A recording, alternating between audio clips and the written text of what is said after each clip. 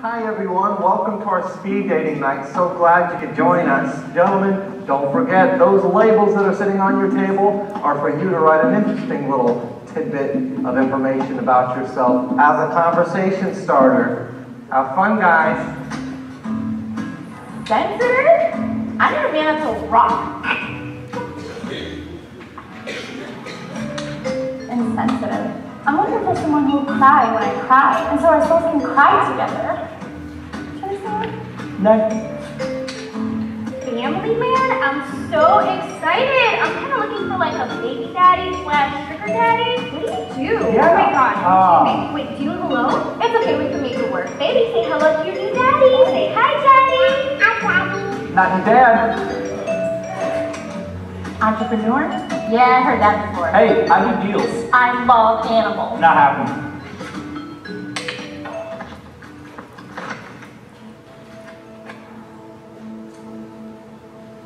Wait, why is your label blank? I don't know, how would you label me?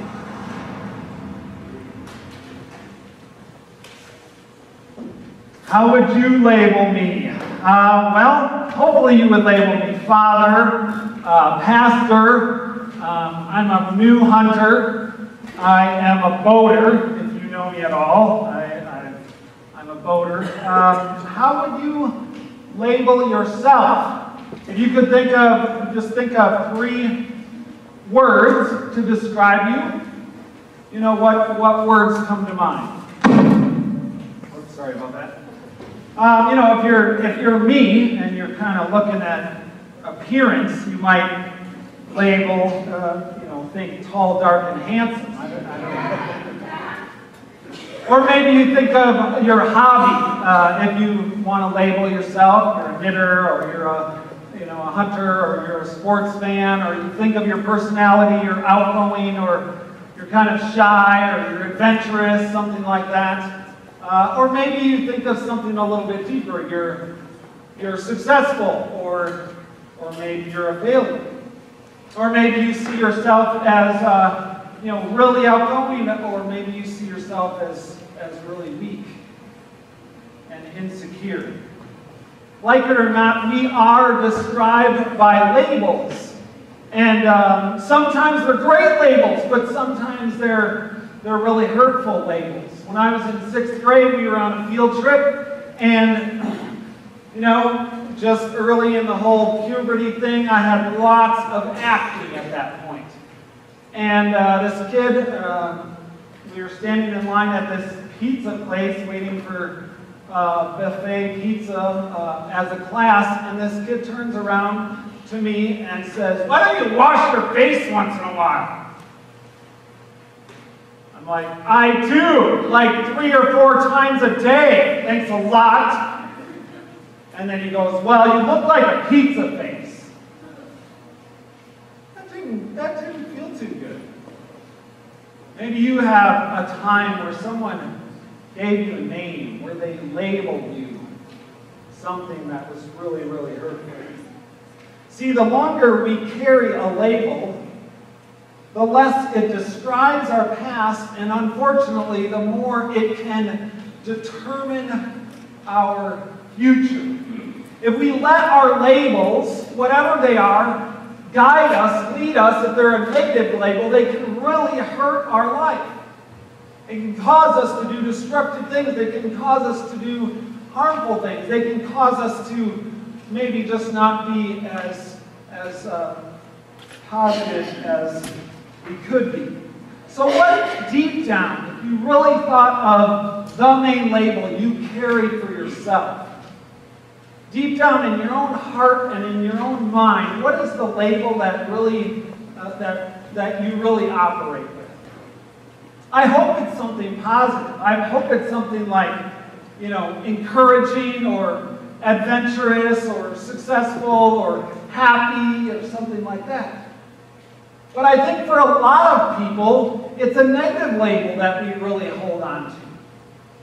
It might be that you're insecure, or that you're unsuccessful, or you're unloving, or you're unwanted, or insecure. What is that label that you have deep deep down. See, labels drive us. Research says that if a teacher labels a student as slow, their academics are actually going to go down. They're going to get even worse at grades if they're labeled slow. But if a student is labeled advanced, they actually do better, no matter what their abilities are. They do better at school if they're labeled advanced. So labels guide us, they lead us, sometimes for the better and sometimes for the worse. If you see yourself as a failure, you're going to not try new things. If you see yourself as weak, you're not going to require respect from other people. If you see yourself as unloved, you're going to look for love in harmful, destructive places. We heard a man in our text today who had a label, the paralyzed man, in Mark chapter 2. Now, this paralyzed man didn't just have the label of paralyzed, but he had some other labels during the time of Jesus. It also would have been unemployed, certainly. He also would have had the label of a burden, no Social Security, no disability during that time, so he was a burden to others. And also, he would have been labeled a sinner, because at that time, people believed that if you had a disability, it was because of your sin or because of your parents' sin. Something major you did, something really horrible in your past that caused you to have this disability. So our friend the paralyzed man isn't named in the Bible. Let's call him Larry. Does that sound good? Call him Larry. And so Larry fortunately did have a few friends, and they knew of this miracle worker, this guy named Jesus. And Jesus was in town, and he was at someone's house teaching and preaching, and they knew he could do miracles and that he could heal. So they wanted to take Larry, the paralyzed guy, to Jesus. But the house was packed. It was full of people. And so how do they get Larry to Jesus? Of course, they dig through the roof. Isn't that what you would do? Well, during that time, roofs were made of thatched through mud and hay and different things like that, straw. And so they were able to dig through the roof and lower him down to Jesus. Look at what Mark 2:5 says. Seeing their faith, Jesus said to the paralyzed man, "My child, your sins are forgiven." The faith of those around you matters. Seeing their faith, seeing the paralyzed man's friends' faith, they were motivated to do something. Larry was lucky that he had friends that could take him to Jesus and help him and support him. Your friends will carry you toward Jesus, or they will pull you away from him. What are your friends doing? Your family doing? Are they taking you towards Jesus, or are they pulling you away from Jesus? This is not a Christian TV show per se, but how many of you are watching This Is Us? A really popular show right now? Nobody. Okay, like 4 or 5 people? Okay, excellent. So, This Is Us, this TV show I didn't see this week, so I'm sorry, I don't know exactly what happened, but last week, Katie struggles with a lady. She's an overweight person, and I can say that because she says that. And she talks about it a lot on the show.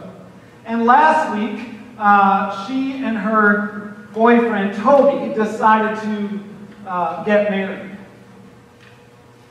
But she quickly said, let's just get married in the courthouse. Because she didn't want the embarrassment, the struggle of going to a bridal shop and choosing a beautiful dress and having them saying, yeah, that one's not going to quite work on you. She didn't want that.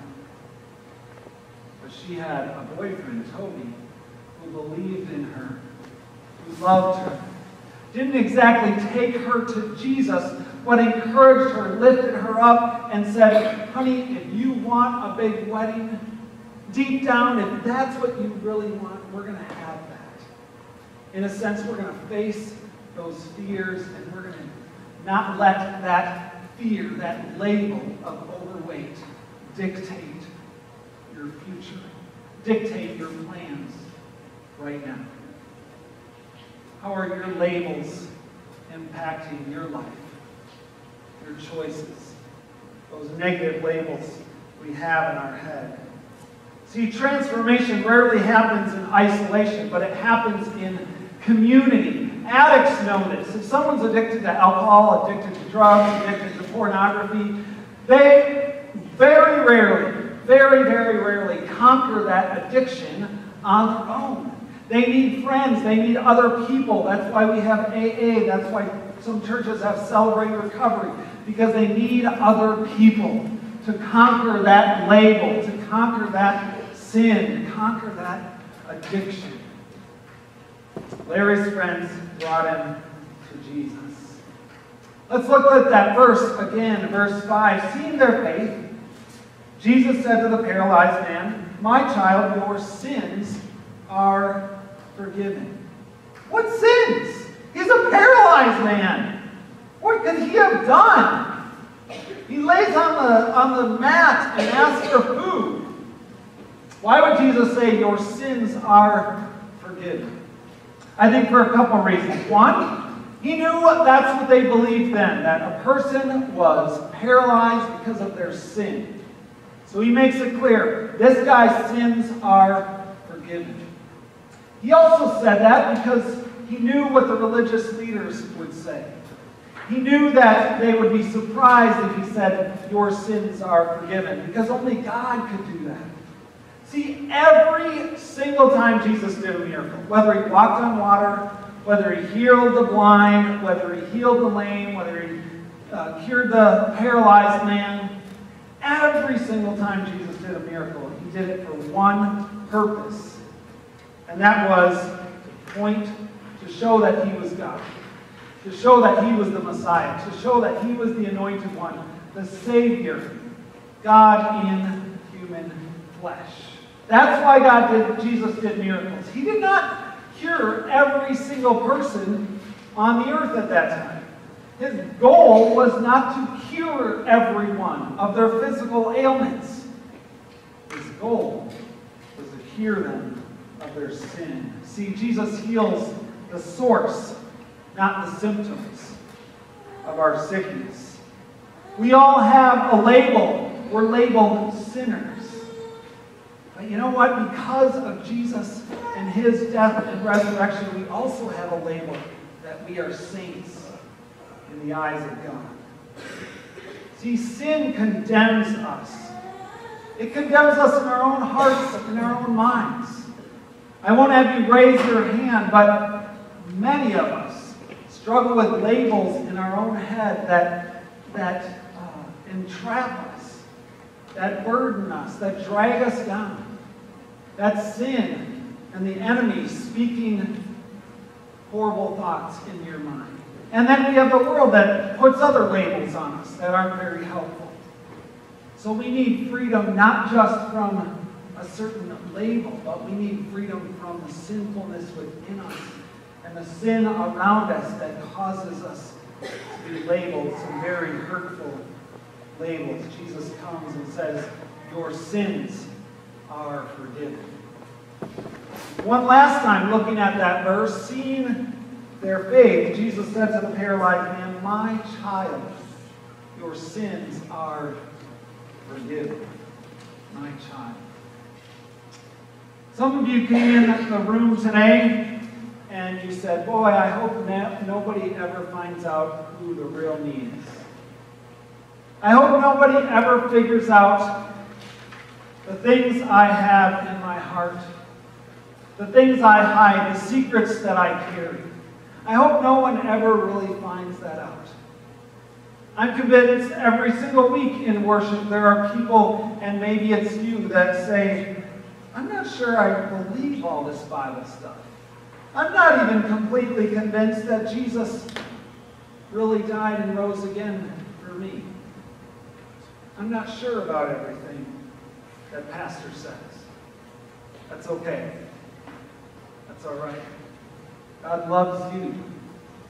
I'm sure the paralyzed man wasn't so convinced, didn't believe everything his friend said about the healer until he was healed. Jesus says, my child, your sins are forgiven. Jesus calls you child of God, his child.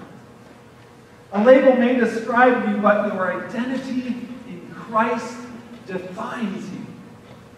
Paul said to the Galatians, there is no longer Jew or Gentile, slave or free, male or female, for you are one in Christ. And the previous verse says you are a child of God, robed in his righteousness. You are a child of God. Last week, after 8 o'clock worship, an older guy came up to me and said, so you're a Starkvelt. It was his first time to our church. And I said, yes, I am a Starkvelt. He said, wow, that's really cool. I grew up next to some Starkvelts. I'm like, oh, really? And I said, I probably know them. There's not that many Starkvelts in the world. And he said, do you know Bev Starkvelt? I said, yep, that's my aunt. That was my aunt. She passed away a few months ago. He's like, oh, I'm sorry to hear that. Do you know Junior Starkvelt? I kind of laughed. I said, yeah, that's my dad. Well, that was my dad, sort of. His name is Lorenz Herman Starkvelt, Jr. And everybody called him Junior when he was a kid. Actually, my dad didn't even know his name was Lorenz until 9th grade, when he went to Wilson Junior High School, and the teacher said, Lorenz Starkvelt. Looked around like, I guess that's me, because his mom registered him as Junior Starkvelt at the Lutheran school. Kindergarten through 8th grade, he was Junior. He thought that was his name, at least that's what he tells me, Junior Starkvelt. So I told this guy, yeah, that's my dad. He's like, well, they used to babysit for me way back when I was a kid.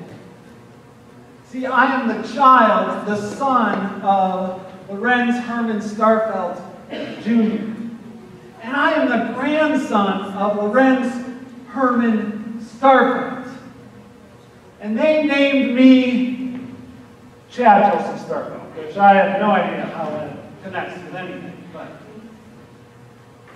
I am the son of Lorenz Herman Starkvelt. It matters who you are the son and the daughter of.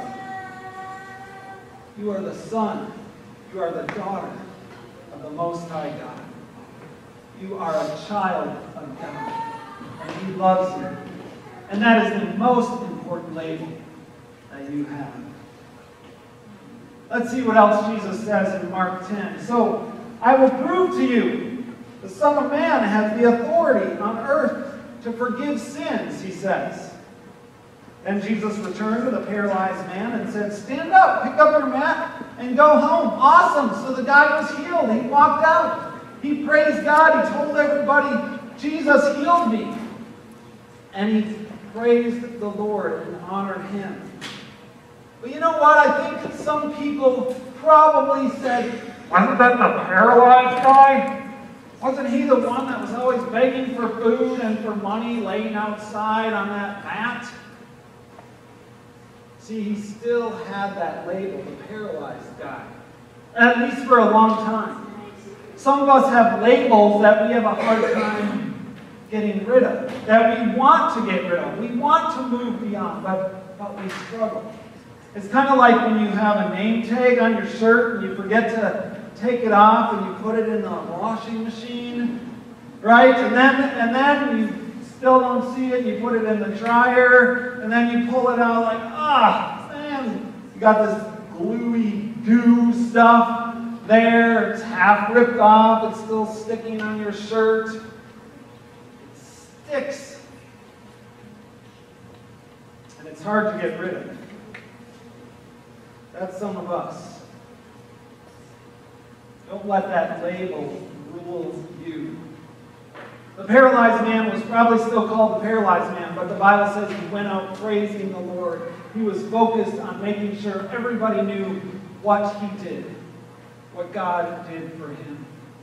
There's a lady in the Old Testament named Rahab, and she's mentioned 8 times in the Bible, and 6 of those times it says Rahab the prostitute. How would you like to be her? But she didn't live up to that title. She said, I have more that God wants to do through me than be a prostitute. So she helped the Israelites go into the Promised Land and conquer Jericho. God used her mightily. She's even in the line of Jesus shared in the genealogy. A prostitute. Someone with that kind of label God used in a mighty and powerful way. See, what the devil might want for evil, God will use for good.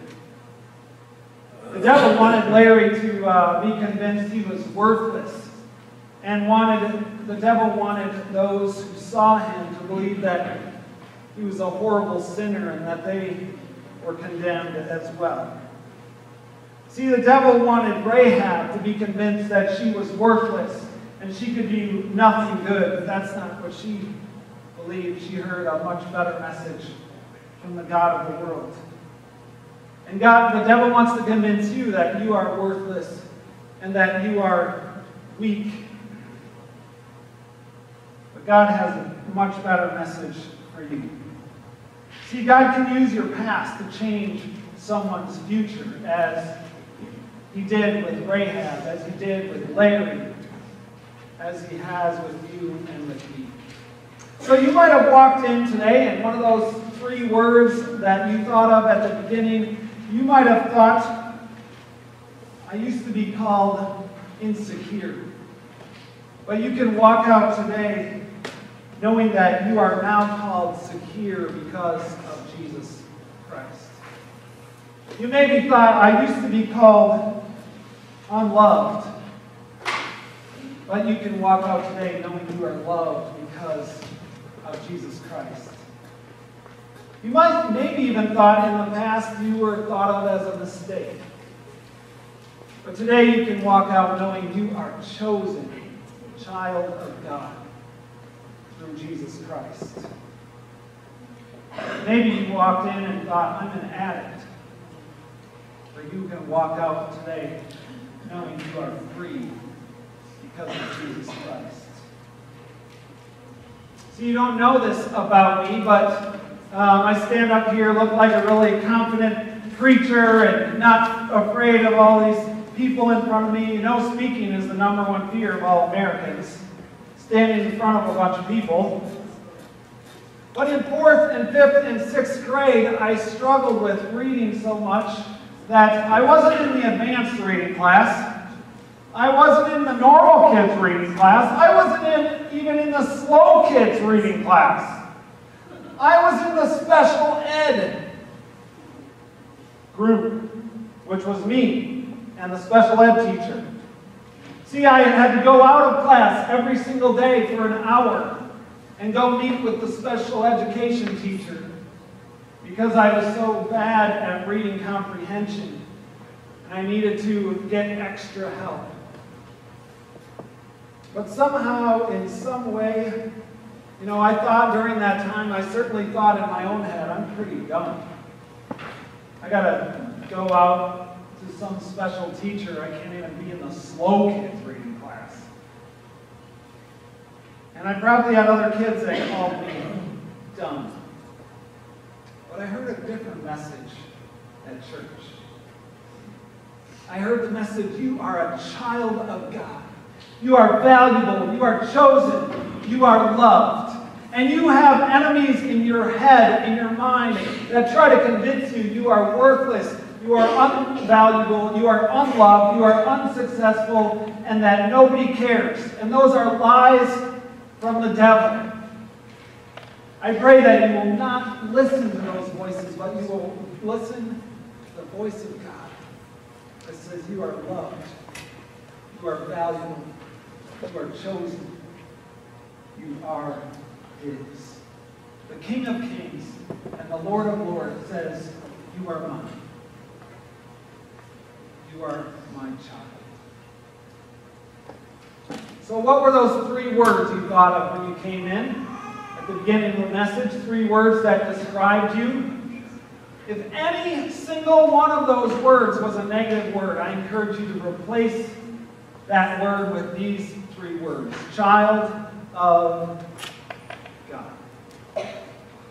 Your labels may describe the past, but you will overcome because your identity in Christ defines your future. Let's pray together. Lord God, thanks for your love for us, your mercy for us. I pray that we would live listening to your voice, listening to your label for us, child of God. You used a paralyzed man. You used a prostitute to be part of your kingdom, part of your work on earth. I give you thanks that you can use people like us as well. And Lord, as that voice in our head tries to convince us of horrible labels, unhelpful labels, negative labels in our head, I pray that we wouldn't live up to those, but that we would hear your voice. It says we are valuable, we are chosen, we are your children. We thank you, Lord, for your love and your mercy for each one of us. In Jesus' name. Amen. We continue now with our